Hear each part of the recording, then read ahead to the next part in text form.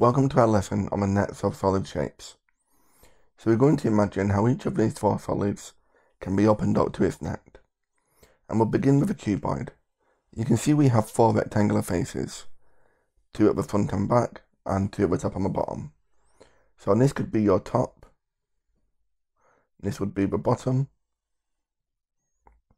and connecting the two would be the front and the back.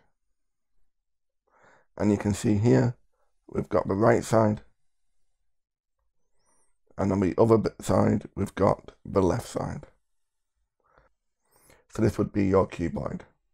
And for our triangular prism, you can see we have a rectangle on this side, which could be this edge.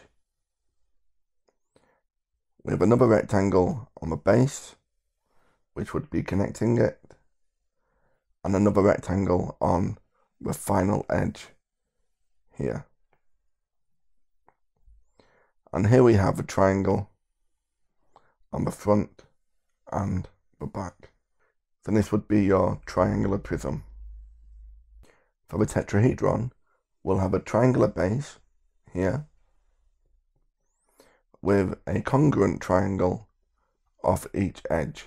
So we'll have these faces here which converge each of these points to this point here. So this will be your tetrahedron.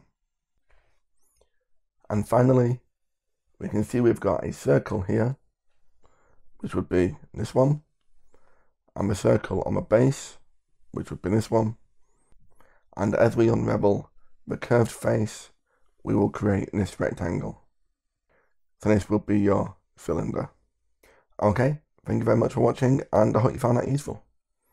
Thanks again, and take care.